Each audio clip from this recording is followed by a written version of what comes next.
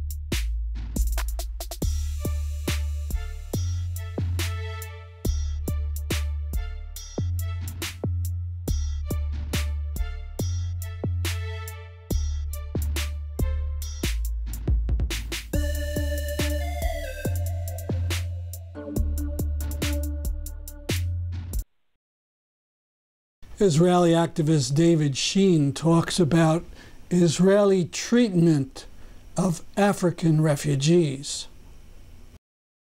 What does that look like on the streets of Tel Aviv, where the majority of the African refugee population lives? It looks like graffiti. Expel the N-word. It looks like firebombing the homes of African refugees and even firebombing an African nursery in Tel Aviv. And I suppose they didn't report that in Philadelphia papers either. This is our reality. Now, of course, again, there are Jewish folks in Israel and elsewhere that are disgusted by this treatment of African refugees, and people who, as soon as that nursery was firebombed, they went out into the streets and protested against them and spoke out against this racism. But the problem is that they are a minority, a small minority, and that they're overwhelmed by a massive majority of folks who want the Africans gone. The quicker the better. So, May 23rd, 2012, the Tel Aviv anti-African pogrom. 1,000 Israeli Jews run rampant through the streets of Tel Aviv, attacking every African person they come across, smashing African shops, cafes. And why did they do such a thing? What triggered them? It was because Israeli members of Knesset and ministers stood on the podium in South Tel Aviv and incited against African refugees, with Miri Regev, the top female official in the ruling Likud party. She says, the Sudanese are a cancer in our body. And in that word, she sent off these pogromists to do their dirty work. Now, I should admit that Miri Regev did apologize for what she'd said. She said, I apologize. The problem is, she then explained, I apologize, I did not intend to hurt cancer patients. What? Sad that she compared Israeli cancer victims to Africans, not the Africans to cancer. This is how disgusting it gets. And what's the response of the organization that says that it's a Jewish civil rights organization? The ADL, the Anti-Defamation League. How do they respond to this pogrom? I mean, aren't they supposed to be an anti-racist organization? You'd think so, huh? Well, this is what Abe Foxman had to say about it. Among other things, that he sympathizes with Israeli citizens whose personal security has been compromised by the lawlessness engendered by these African refugees. And he praised Netanyahu, commended him for his commitment to resolving this crisis responsibly. That's the ADL's statement on this pogrom. Of course, this is hysterical. What a joke. Thank you for doing our dirty work. Thanks you for doing our hasbara. So, of course, Netanyahu and Regev have a good time of it. If you can imagine, this was Netanyahu's leadership on this. How did he respond to the pogrom? He appointed that woman to be Miri Regev, then became the chair. He appointed her to be the chair of the Interior Committee, the very committee that determines the fate of African refugees. So he put the pogromist in charge of the victims. Now, of course, since she's been moving up the ranks and into government, they need someone else to fill her space, another young ultra-racist. So Netanyahu has now tapped this woman to fill her slot. This is Mai Golan. Who's Mai Golan? Well, he's already ensuring that she's been well funded by Kenneth Abramowitz, the head of Likud USA, okay, Netanyahu's political party's largest fundraiser in the United States. He's now not only funding Netanyahu, he's funding Mai Golan. Who's Mai Golan? Well, she's already been politically active for several years. How did she cut her teeth in the Israeli political system? She's been groomed for power by, who is this man that's speaking on her behalf? Who is Mai Golan, and who is the man, Michael Ben-Ari, who's sponsoring her rise to power? This man, Michael Ben-Ari, is the head of the Kahanist movement in Israel. That's her political patron. Meir Kahana, one and the same. Now, for those who aren't familiar with the backstory, this is basically the founding father of Israeli fascism. Okay? Too many details to go into, but basically this is the furthest right-wing party in Israel. And now Netanyahu is bringing them into the government, if you can imagine that. So it's not only, this is at the memorial service, the annual memorial that celebrates Meir Kahana, the man who made it popular to call for ethnic cleansing, who made it no longer a badge of shame to call for eliminating non-Jews from the country.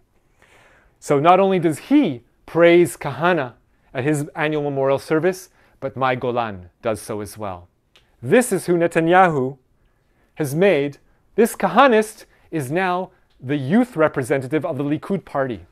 She has gotten the slot on the Likud list, and once elections occur in just 2 weeks' time, she's going to be elected to the Knesset.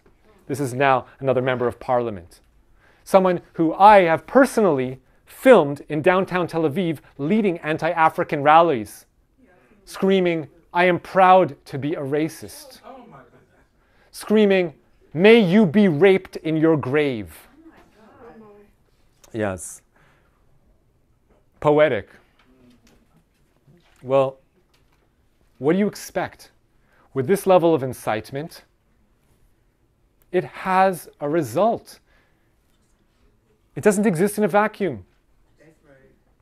And so what happens in the years that follow? We see an Eritrean refugee family on the streets of downtown Tel Aviv, father, mother, 2 young daughters, and this 1-year-old baby girl. An Israeli Jewish man walks up to the family and stabs the baby in the head. 3 times. Thankfully, she survived, not without damage, of course. She did manage to pull through. Now, and again, I don't mean to suggest that this is like commonplace, that people are slaughtering African people in the streets willy-nilly. Obviously, anyone who stabs a little baby, a 1-year-old baby, is psychotic under any measure, right? We can't say that all Israeli, nothing even remotely close to that. But the issue is, why did this psycho stab a black baby? Why did he choose an African refugee family to attack? And he explained his reasoning, even though the police at first said, oh, no, there's nothing to do with racism. Yeah, okay. Once they interrogated him, he explained it in detail. He said, quote, I tried to kill her because I hate them. They're black. A black baby, blacks in general, are terrorists. Well, she wasn't the last victim. The following year, this man, another refugee from Eritrea, Haftum Zarhum, he was lynched in the Beersheba Central Bus Station. This man, Babakir, he was a refugee from Sudan, and he was lynched in downtown Petah Tikva. Petah Tikva is a suburb of Tel Aviv. He was lynched right in front of Petah Tikva City Hall, beaten to death, just like Emmett Till, because he spoke to some white girls, some Israeli teenagers. He just walked by and blah, blah, blah, blah, blah, exchanged a few words with them. The reason we know this is because it's all on CCTV. It was right outside the city hall. So there's evidence. So you see, he walks over to them, talks to them, and then walks away after 10 seconds, posing no threat whatsoever. Seconds later, a group of Israeli youth jump on him and pummel him and beat him for an hour and a half right outside City Hall for daring to speak to Jewish girls. So how did they even know it was him? Just like Emmett Till, they crushed his face. He was unrecognizable, even to his own brother afterwards. The only way they were able to recognize him is because since he was a refugee from Darfur and he'd escaped the ethnic cleansing there, he had lost some of his fingers in the fighting. And so because he lacked some fingers on his hand, his brother only that way was able to recognize him. That's how badly he was pummeled.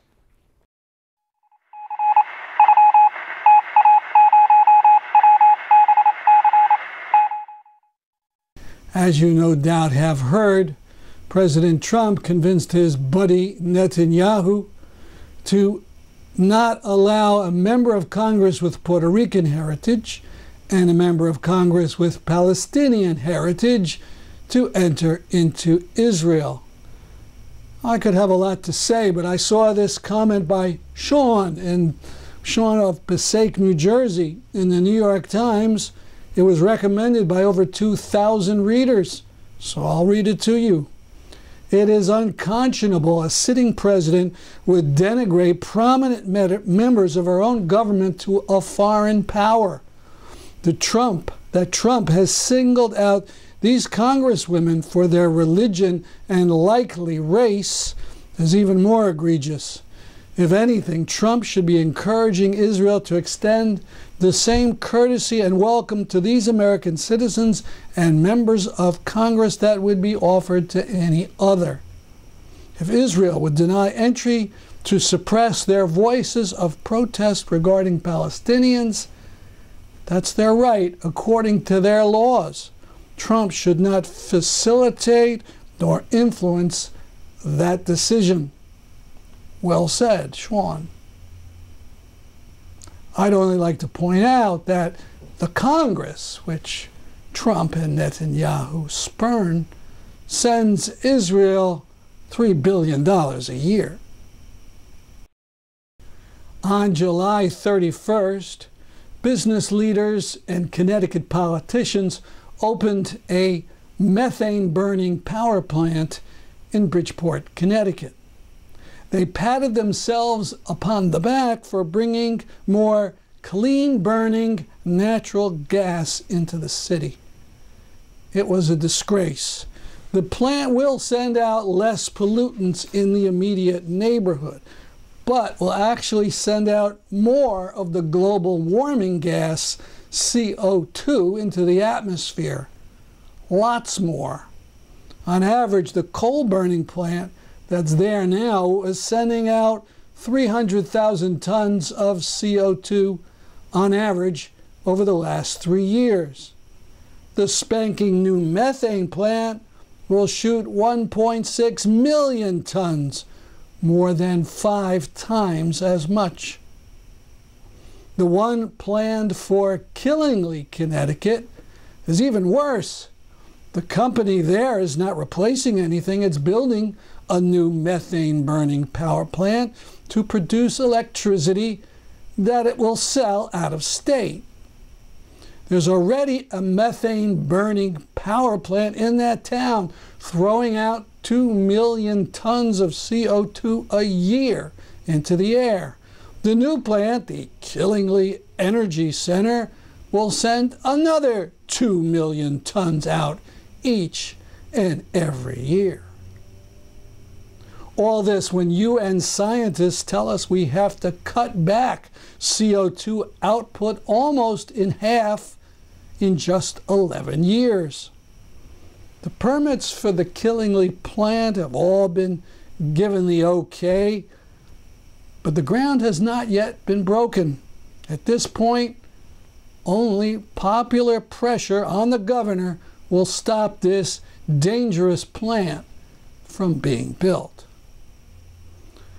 September 20th through 27th, a week of climate strikes and other mobilizations. See 350connecticut.org for details. Russia. 60,000 brave Russians demonstrated against their ruler Putin, complaining about an upcoming fix in municipal elections. They are brave because Putin's system brutalizes and tortures Russians and maybe even assassinates them. From Democracy Now!, an interview with Nina Krushcheva.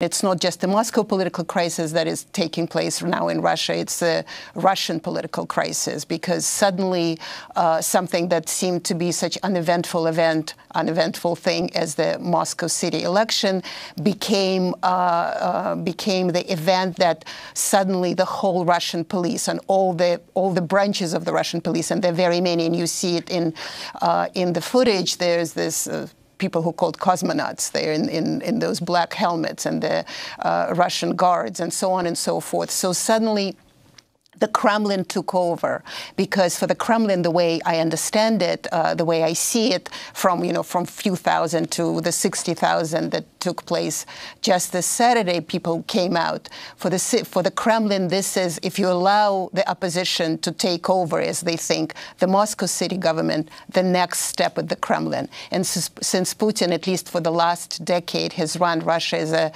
besieged fortress, and it's not just against the West, besieged fortress, but also from people that question his regime, then becomes a very scary proposition. So suddenly, from a very small event of local elections, it became an anti-Putin demonstration, or at least the way they're framed. And so, of course, no surprise, police got in, and now it's the power ministries that are basically running the show and saying, all these democracy games, they're ridiculous, look what happens. And they're looking at Hong Kong, because we have 60,000, and Hong Kong had 200,000, many more than 200,000. So they're looking at Hong Kong, and I think they really decided that nobody is going to pass through this, and they're going to stand firm, and all these democratic games essentially over, as I'm sure they feel.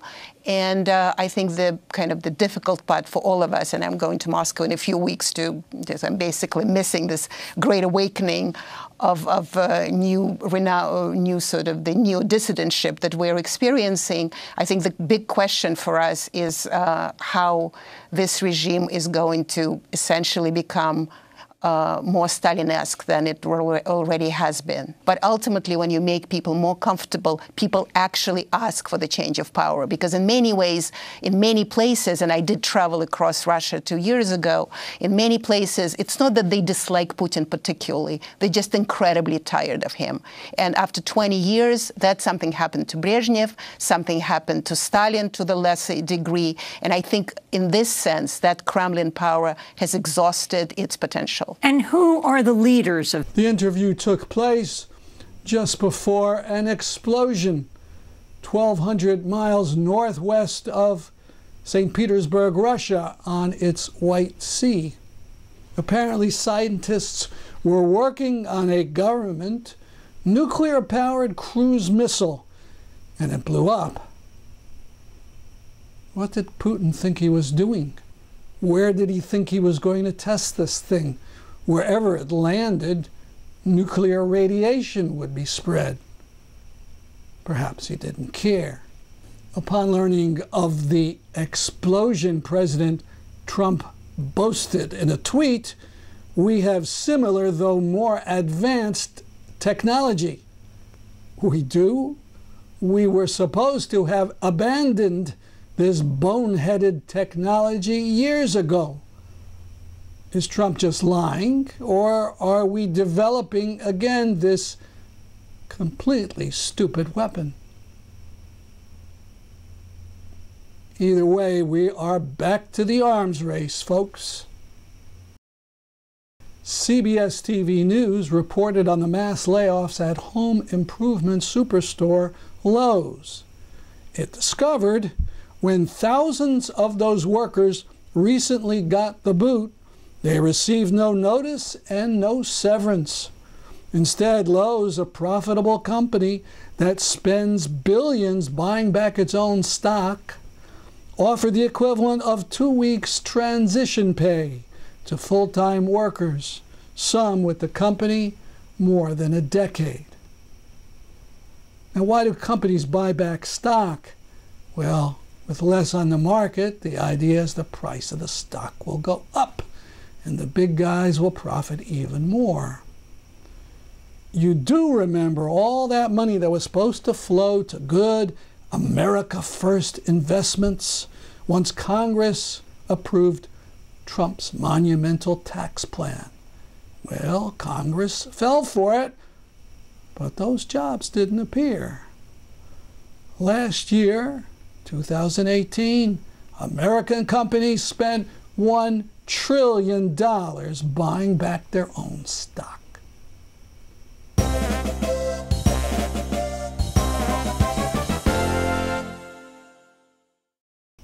Kashmir, a podcast from an Indian website. In this past week, we have seen a heightened level of repression in Indian-occupied Kashmir.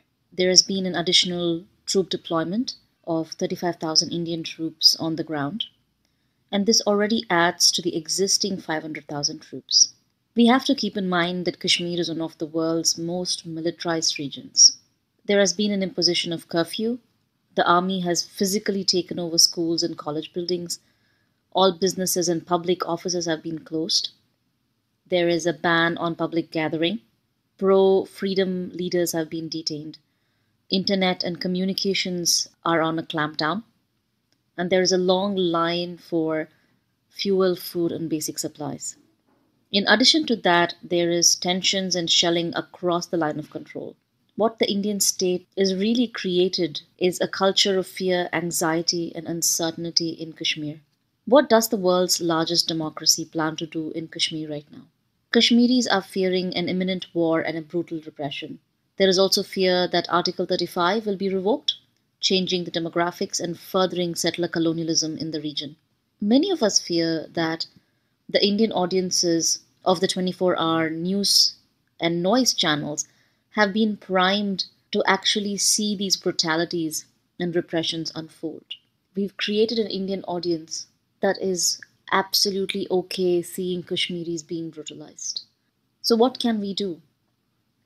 At the fundamental core of humanity, it's time for Indians to stand in solidarity with Kashmiris.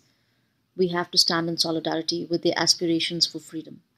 But more importantly, we have to hold the people that we have elected accountable. Because what India is doing right now in Kashmir is beyond legal. This is barbarity and this is brutality. On the website rpm.world, the top link is to news of the seizure of Kashmir by India's Prime Minister Modi and the fascism overcoming India. It links to a terrific article by Indian novelist Arundhati Roy.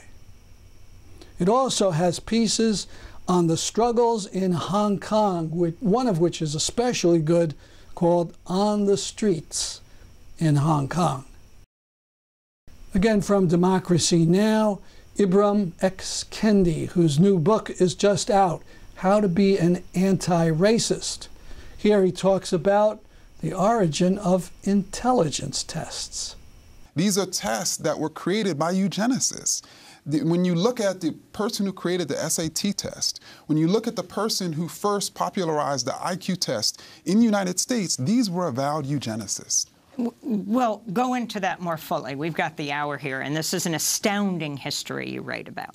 Well, I mean, Lewis Terman, for instance, who wrote a century ago this book called, in which he sort of sought to promote this new IQ test that he had brought over from Europe. In that book, he talked about that these tests will prove that black people are intellectually inferior. I mean, this was the hypothesis that he put forth in a book that promoted the original IQ test a century ago. And Carl Brigham, who essentially established the SAT test a decade later in the 20s, was a eugenicist from Princeton. I mean, these are eugenicists who created these tests not just to prove that Latinos and black people were inferior to white people, but also to prove that women were genetically intellectually inferior to men, that poor people were genetically intellectually inferior to wealthy people, that Southerners, I mean everyone, that non-Anglo-Saxons were intellectually inferior to Anglo-Saxons. And so this test became the evidence that they had been looking for, really for hundreds of years, to prove that people of color and poor people and women were intellectually inferior. So explain what the College Board has recently announced, that they are adding an environmental context dashboard for all students taking the SATs. What does this mean? I'm trying to figure that out, too. One thing I think the College Board, ETS, some of these other institutions that have been under fire by not only anti-racists, but even parents who don't want their children being in these high-stakes testing environments. And I think they're figuring out new ways to essentially maintain the existence of these tests. That's our program for today. See you next week at this time. I'm Stanley Heller for The Struggle.